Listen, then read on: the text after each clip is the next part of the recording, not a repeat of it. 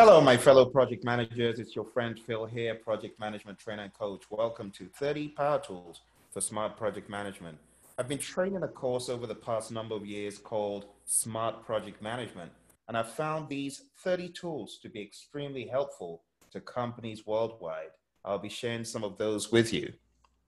If you take a close look at the screen, you can see those are my credentials. I've got various project management certifications in the project management professional and also the Agile Certified Practitioner certifications, Prince 2, the risk management professional, Microsoft Project, MCTS, and many more. The next slide shows you some of the firms I've trained worldwide. You might identify some of these. Let's get straight into the first tool.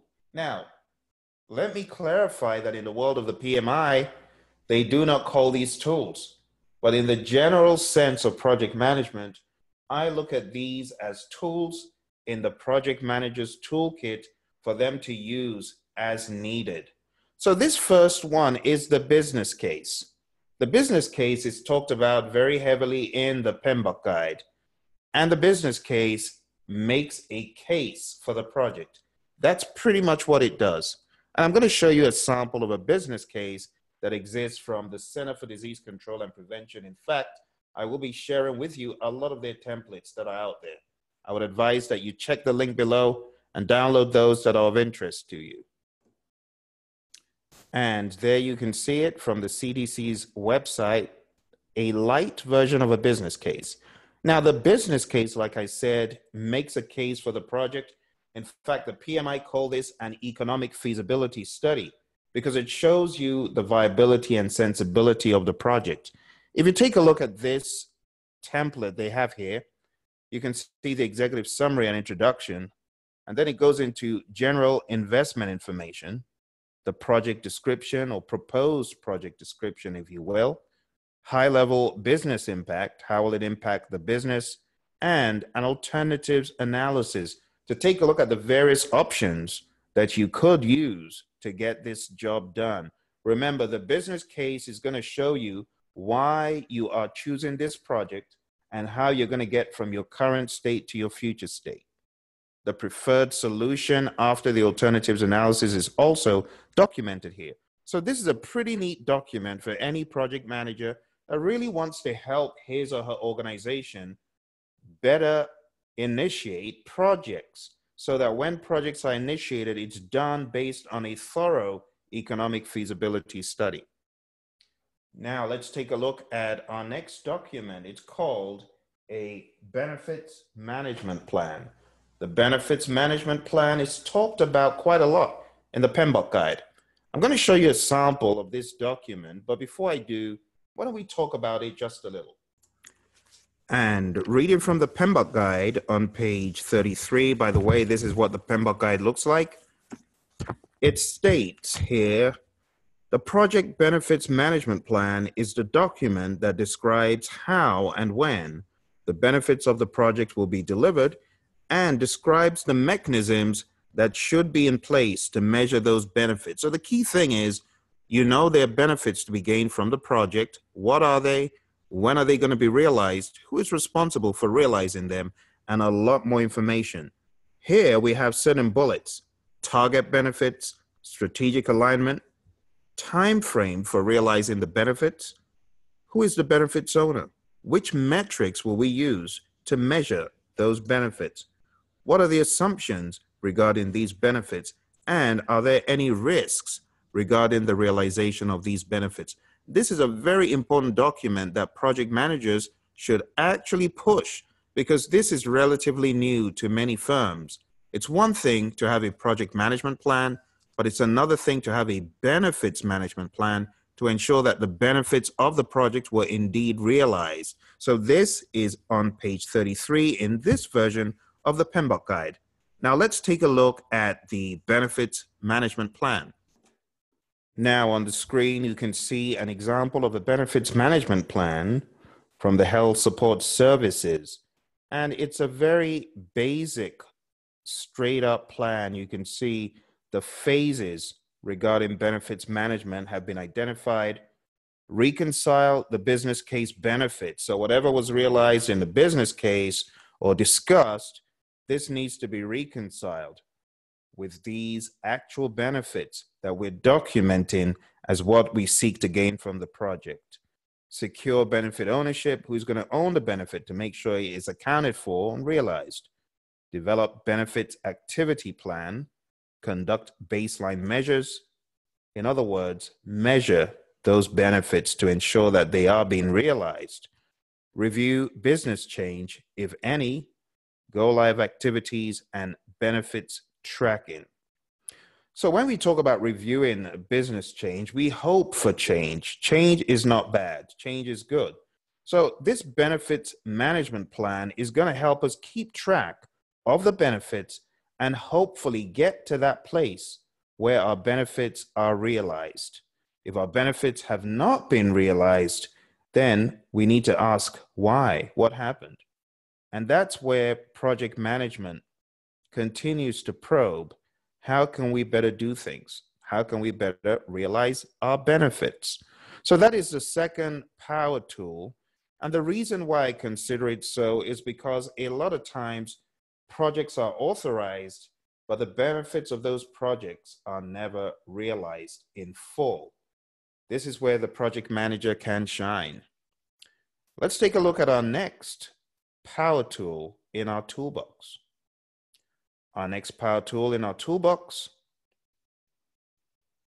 is none other than a popular document, which is known as the project charter.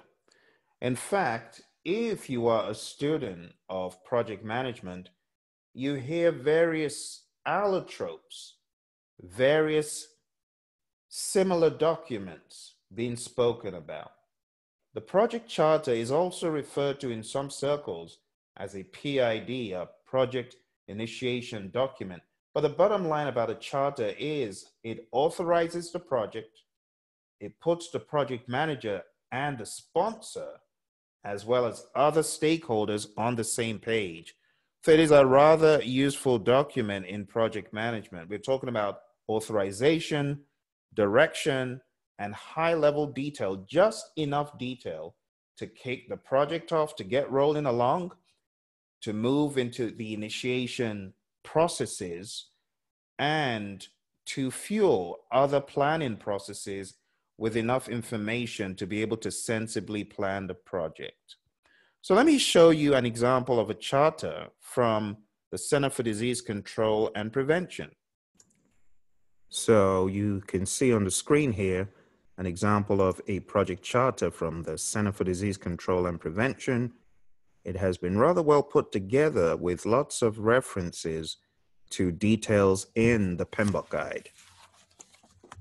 When you take a look at the project charter, it sucks information from various sources, especially the business case and the contract, if there is one, but it takes this information into it. So you have things such as the justification of the project, the business impact, strategic alignment, high-level scope, high-level schedule, key milestones, high-level budget estimates, high-level alternative analysis, assumptions, constraints, and risks at a high level, and other high-level information. There is no hard and fast rule about how a project charter can look.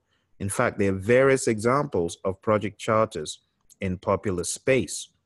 I'll show you another example of a project charter from a backpack project. This is a fictitious charter that was put together by a team member of mine. And let me show that to you. Take a look. And you can see on the screen yet another version of the charter. This was done in Excel. You can see the project purpose or business case, project description, project and product requirements, acceptance criteria. One of the important things, very important things that should be in any charter is success criteria. Also, we have in here, as you can see, high-level risks.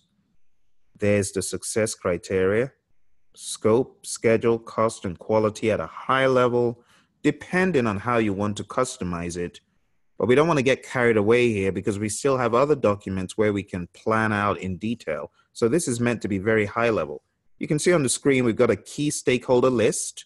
So this will not replace our stakeholder register, which I am yet to show you, but this is a high level list of stakeholders, just a list to let you know who's who. And that is the project charter. Again, a very, very useful project management tool, in my opinion. Let's go back to our slides and take a look at what's next. Next, we will be talking about the project management plan. So we've got a project management plan to show you from the Center for Disease Control and Prevention. But the key thing about this plan is it is the sum total of all subsidiary plans. When we say the subtotal of all subsidiary plans, we mean that several plans come together in the project management plan. Let's take a look at that. Here's our project management plan example from our friends at the CDC. Let's go straight to the table of contents. You can see there's an executive summary of the project charter. That's optional. But the key thing is you're going to be capturing the key scope, the schedule, the cost, the quality, how you're going to manage resources, communications, risk, procurements, change, everything should be documented in this plan. And as you can see, they've broken it out into sections where relevant tables and details are. Now, for some projects, this could be a little bit much, or it could be a little bit much in the wrong direction. To be perfectly honest with you, some projects will not use this at all. They'll use other things, and that's fine. But the reason why I'm showing you this is for you to have options. Some projects are better done fully plan driven. Some projects are better done fully change driven or agile. So bear in mind, I'm not showing you that this is a one-time or single-use tool for every project. No, that's not what I'm saying. I'm not saying that this is all you need for all your projects. I'm showing it to you as an option. And you can scale this up or down. You don't have to use every single piece in that template. So that is the project management plan. Let's move on to our next document here. Our next document after the project management plan is the requirements traceability matrix. So let's take a look at the requirements traceability matrix. There's actually a pretty useful matrix that they have, again, on the Center for Disease Control and Prevention website. So let's check that out. Now, this is the CDC website, and we're going to click on this requirements traceability matrix. So let's download that and let's open it up and let's take a look. And there you have it. This is the requirements traceability matrix. What is a requirements traceability matrix? It's a document that maps requirements to their origin. In other words, you could say it maps the requirement to the source of the requirement. Where's the requirement from? Who asked for it? This table is a really priceless table. It looks very simple, but when used, my goodness, it gives you such a massive payoff. I used this at a well-known firm to keep 7 different stakeholders straight, and I had over 120 different requirements. The way I kept them straight was putting in the source. And by the way, I added that because that was not in the table initially. But who is the source? What is the technical assumption or customer need? What is the functional requirement? And you could keep track of status. You could also link that with any relevant architectural drawings for that requirement. whatever the requirement needs to be mapped to, software module, system component, test case number. In fact, one of the things we did was link it to test scripts and use cases. So towards the end of the project, we would actually ensure that those requirements were indeed inherent in the software that we were working on. And we would actually get stakeholders to go through a validation process to check off and say, I asked for it and my requirement is deemed complete and inherent in the deliverable. So that's how you can use the requirements traceability matrix. There are various variations of it, but that's pretty much it in a nutshell.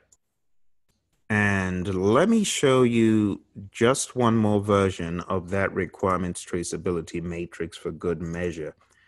Again, on our backpack project, which is a fictitious project my colleague and I put together, you can see he has included various requirements, priority, category, and many other fields that you saw in that one. We could also link the requirement to a specific WBS item if needed. The reason for doing this, because there's a reason for using each of these different tools. The reason for doing this is to keep your requirements straight, to make sure that everything that was a requirement has been tested and checked out in the final deliverable. So that's the requirements traceability matrix. Now, before going into our next tool, which has to do with requirements, I just want to make a few things very clear, because the aspect of gathering requirements should be looked at as a collaborative effort. So when I say collect requirements, gather requirements, at the heart of that is collaboration, and that is summed up in the word elicitation. So I'm going to show you a few pieces of information regarding how these requirements could be elicited. So to do that, I'm going to refer to the PMI's business analysis areas of knowledge. So let's take a look at this really quick. The first one is needs assessment. There should be a needs assessment analyzing the current business problems or opportunities. Second, stakeholder engagement, identifying and analyzing those who have an interest in the outcome of the solution. Next is elicitation itself, planning and preparing for elicitation. Next is the analysis, breaking down whatever has been gathered, clarifying it to better understand. Next is traceability and monitoring. I showed you the requirements traceability matrix.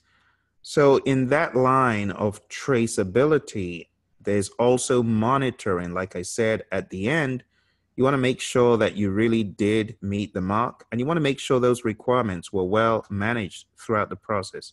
And lastly, there's a solution evaluation. So there's quite a lot to be spoken about here, but we're going to hone in on elicitation.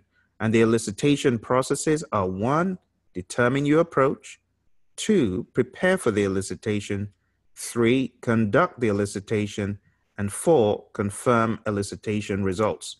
Now, there's quite a lot to be spoken about in this area of elicitation, but I want to just jump to some practical things that you can do and that you can use as you begin to elicit your requirements.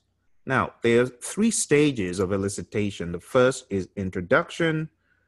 This sets the pace and the tone. The second is the body, where the questions are asked. And last but not least is the close. So as a project manager, you need to be aware of these and look for ways that you can maximize your elicitation. There's a rather important part of the PMBOK guide that I think may be useful to you, and that is called collaborative games.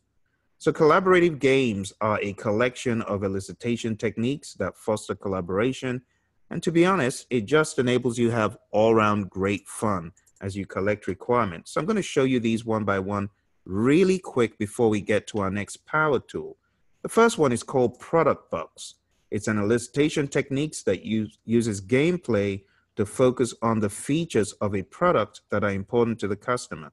So a simple box, what are the features that jump out To the customer, they will let you know in designing a product box. The team uses colors, designs, and slogans to bring to the surface whatever they see as being very important in that product. The next one is speedboat. It's an elicitation technique that uses gameplay to elicit information about product features that the customers or the stakeholders find problematic. So you can ask them to draw out a boat and anchors. Those anchors are meant to show things that are dragging the product, current product, back. So it's a chance for them to describe what the problems are on each anchor. Next one is spiderweb. It's an elicitation technique used to discover unknown relationships between the product being analyzed and other products. The technique is performed by drawing a circle in the middle of a large sheet to represent the product. Participants are given a few minutes to brainstorm other products that may be related in some way to the product listed. The spiderweb can be played using a variety of materials to symbolize the products and relationships. The use of different materials allows participants to show variances in importance or risk between different products and relationships. The next one is storyboarding. We all know what this is. It's a prototyping technique that shows sequence or navigation through a series of images or illustrations. Wireframes, also priceless. These are diagrams that represent a static blueprint or schematic of a user interface used to identify basic functionality, such as what you can see on the screen. The next one is an evolutionary. It's a prototype that is the actual finished solution in process. So instead of throwing away the prototype, as some projects do, this prototype is kept and refined until we get to the final end state. Prototyping, we all know what this is.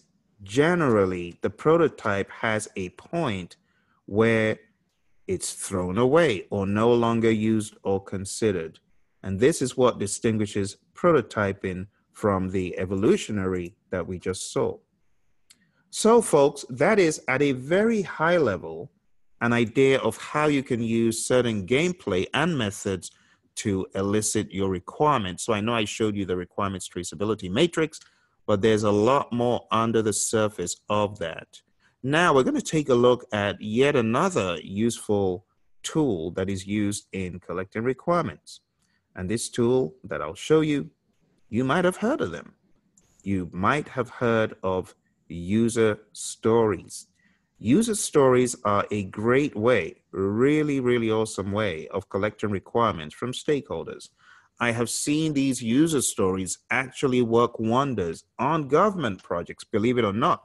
Projects that you would have considered to be fully plan driven, I have found user stories to be that magic bullet that silences doubt.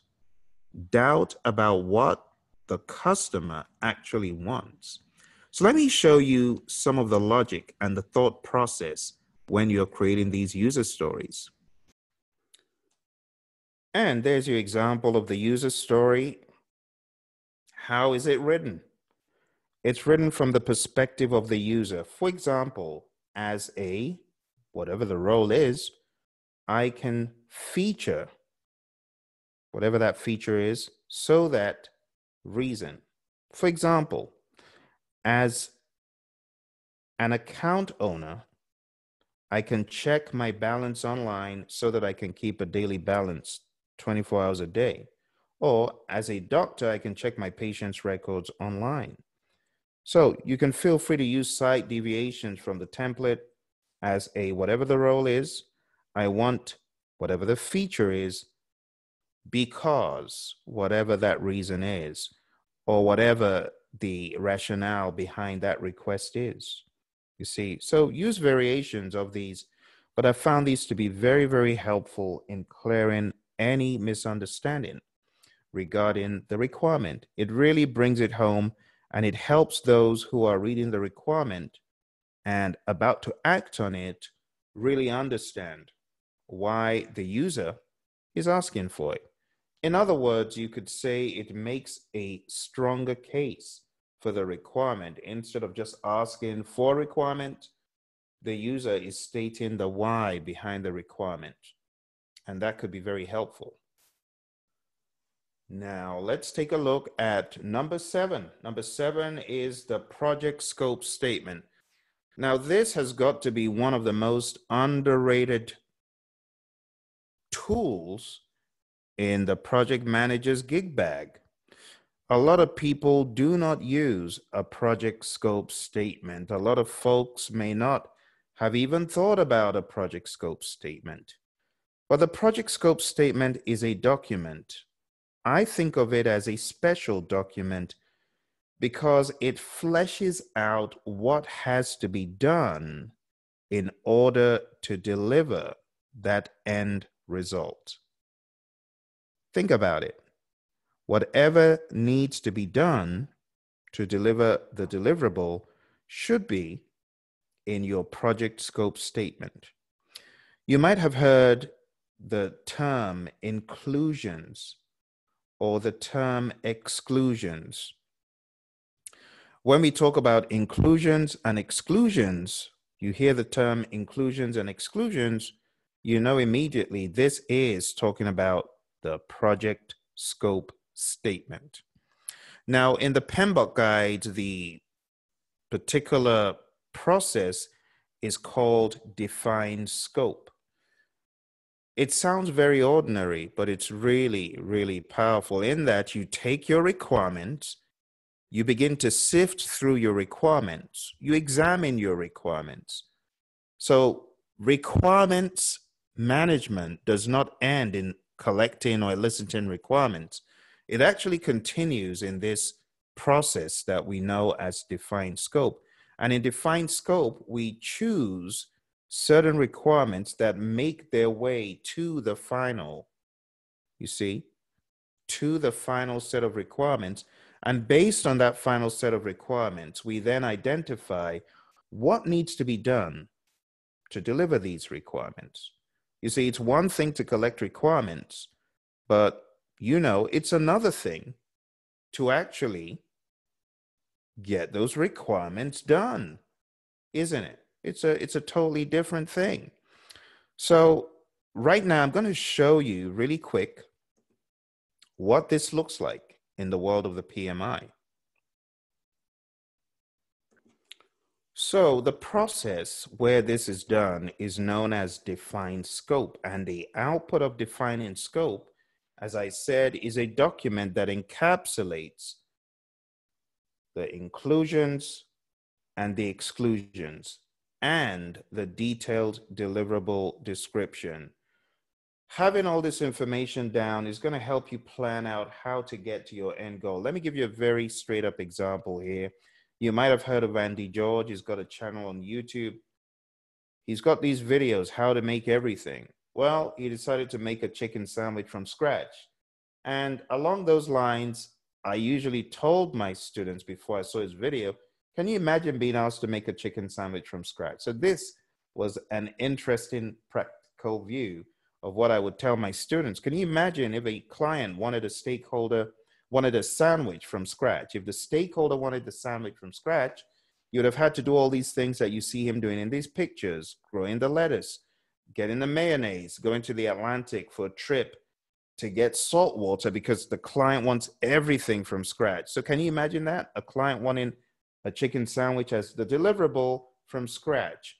It would look mundane if someone said, take a trip to the Atlantic. But when you truly know what the requirements are, you then know, oh, this has to be part of the scope. You see, what am I trying to tell you? I'm trying to tell you that the requirements begets the scope. Requirement gives birth to scope. The customer saying they want this to look like that. They want everything from scratch. It begets scope. The client wants the lettuce from scratch. Vegetable patch, additional scope. The client wants salt, but it has to be original, new, made from scratch. A trip to the Atlantic. You see what I'm saying?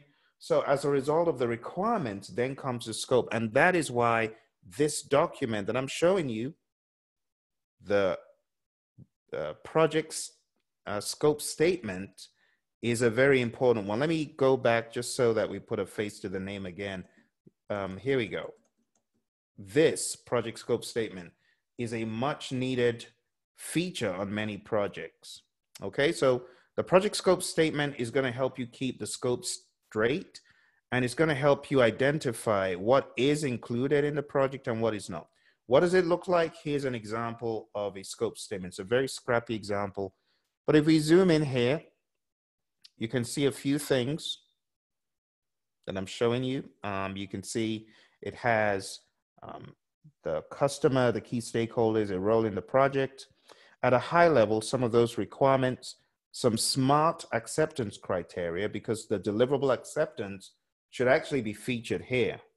How do you know that the deliverable is accepted?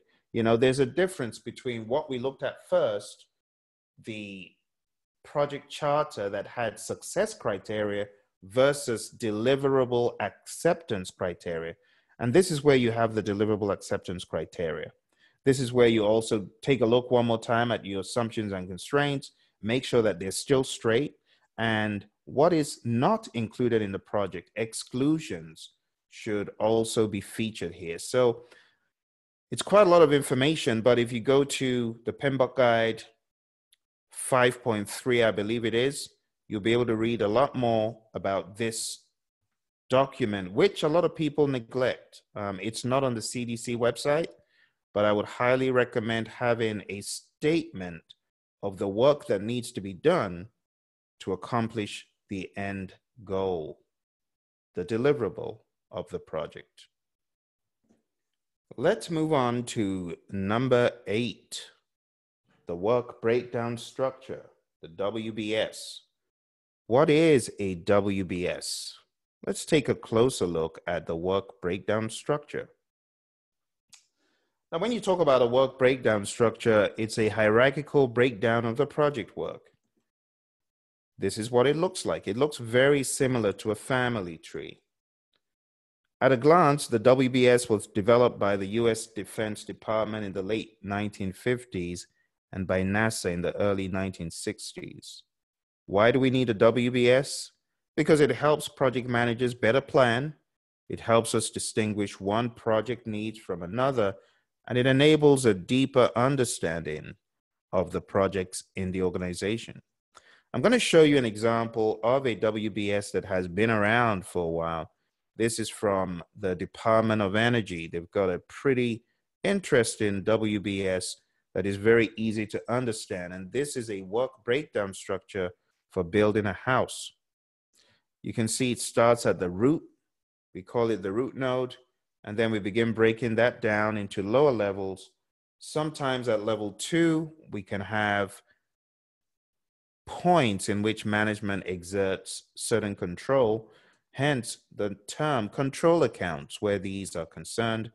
And at the end of the day, it just helps you visualize what needs to be done and understand all the different parts of the project. I've used this at various firms, aerospace, healthcare, and I find out that the experts, even though they know what they need to do, when they see it in a work breakdown structure, it puts a lot more meaning, a lot more deliberateness and focus behind whatever they're trying to do. For the first time, they see it all come together as though they're seeing the project come together as one. So this is a very, very useful tool of project management. And I mean, you can have a WBS for all sorts of things. Here is one for a new toy. You see, there are WBSs for anything you want to do. The PMI actually has a document known as the WBS standard, or the standard for WBS creation. So if you wanted to get more information about the WBS, that will be a good place to look. Now let's take a look at what our next tool is. Our next tool is the project schedule. Now, a schedule is pretty much a tabulated view of tasks or activities, their start and end date, their durations, and so on.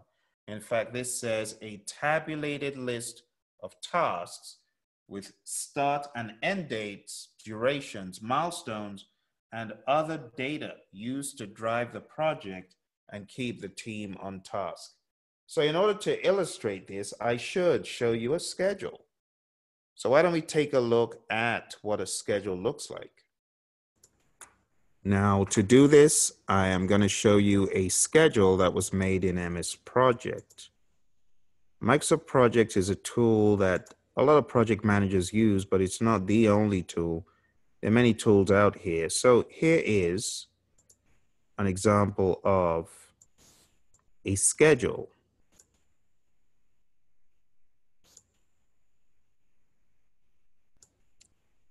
And this schedule, once again, was for a backpack project. And you can see what the schedule does. You've got the task name, you've got the duration, you got the start, you got the finish dates. And you also have in Microsoft Project other fields such as predecessor fields.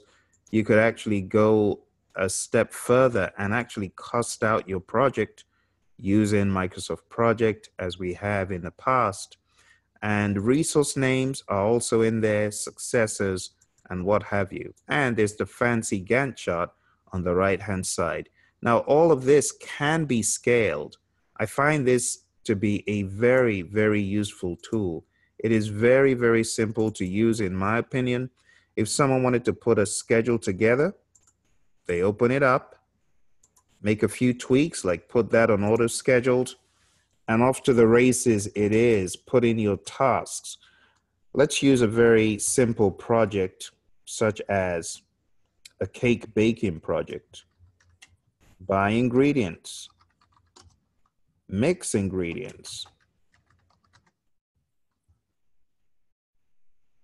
start oven,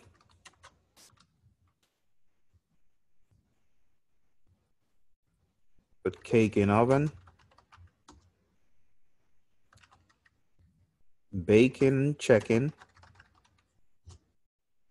ice cake, serve cake.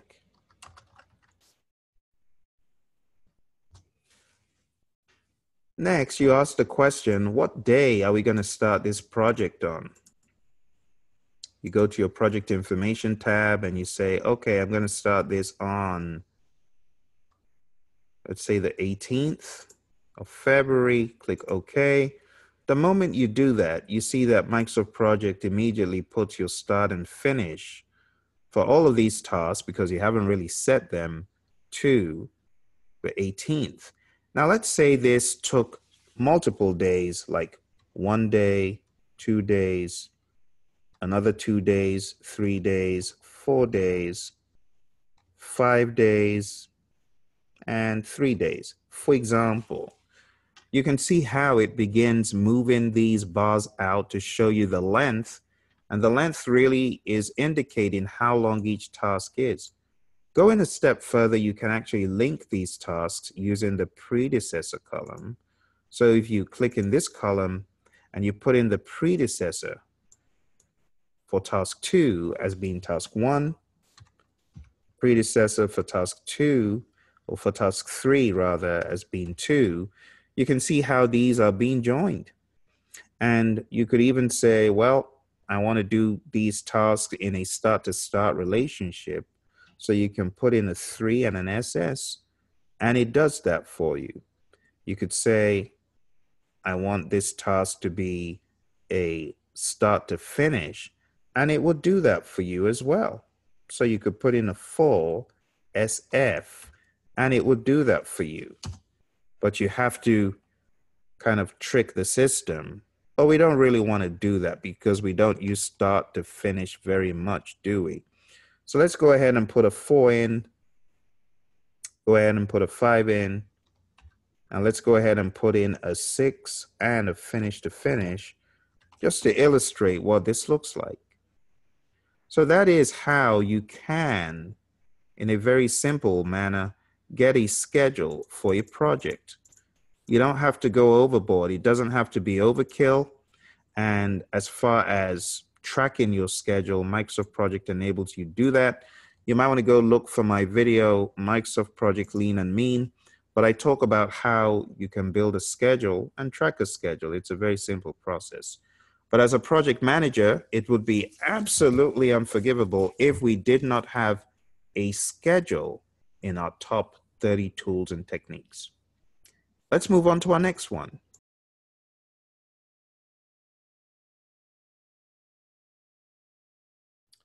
Next on the list, we have a rather important one. And this one, as you can see, is titled Cost Baseline and Project Funding Requirements. It states the planned expenditure of funds over time linked to specific tasks and work packages to give a detailed account of the budget expenditure in total and periodically, against which cost performance will be measured. That's quite a long explanation, but it's important that we highlight what exactly this is. It's all of the budget for the project periodically and in total. And the reason why we do that is so that we can actually track our cost performance. So let's take a closer look at that. I'm going to be sharing with you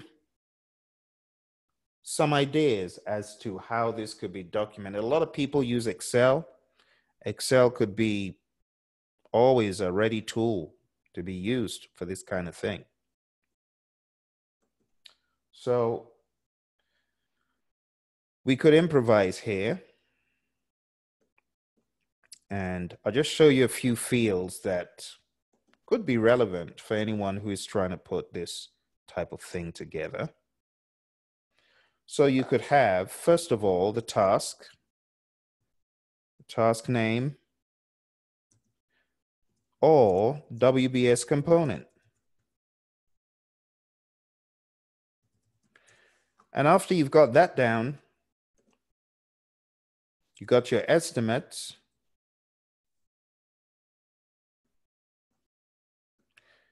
You could show hierarchy of a WBS ID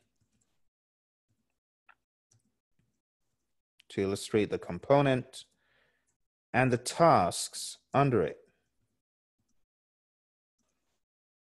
and your dollar amounts. And you could also have time period. You could have your start, your end dates, that is. And by the time you're done, you're going to get all of the items that need to be done into a succinct total, you see. So when you think about this, you want to make sure you account for the WBS components, if there are WBS components. You want to account for the activities that are linked, and more specifically, if there are any control accounts, these should be linked. You also want the time frame and the milestones to be part of this, just so that you can have a more integrated system to track everything, okay? Now, this is one idea of how this can be tracked. If you use other fancy software, then maybe your fancy software could be used to track your cost baseline. Remember, it's your cost baseline. So we're talking about periodic, the amounts for the periodic or incremental tasks as they're being performed, and you also want the total amount. So there are two things: periodic amounts being spent, total amount being spent. Break it down like this, and it'll be a lot easier for you to track. Now, let me show you an example in Microsoft Project, very similar to what I showed you a few seconds ago. And here is that example again in Microsoft Project. Let's take a look at the backpack design project, actually. So here is the backpack design project. And you can see in here we have the different costs for all of the line items. So as I said previously, Microsoft Project is not a bad tool at all for tracking costs. Now, I know some people are going to have something to say about that, but I have been fortunate to use Microsoft Project to track costs on previous projects, resource loading, cost loading, the whole 9 yards. And I've found that if you know what you're doing and you can scale it up or down, you will not be feeding the monster or be eaten by the monster. And with that, my friends, we have come to the end of our first 10 power tools for the project manager. Remember, a lot of this stuff that I'm sharing with you is from the PMBOK guide, 6th edition, and even if you didn't pick up the 6th edition, other editions also have this stuff. But in episode 2, we'll take a look at another 10, and episode 3 will bring this ship to a final port when we get to the end of all of the 30. So there's a lot more to be covered.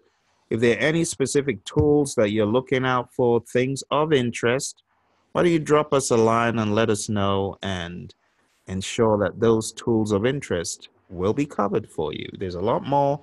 The lessons learned registers, the issue log, all of that stuff. We're going to be covering that as we proceed in this series. All right. So thank you very much for joining us today, and look forward to seeing you on the next episode. Thank you, and bye for now.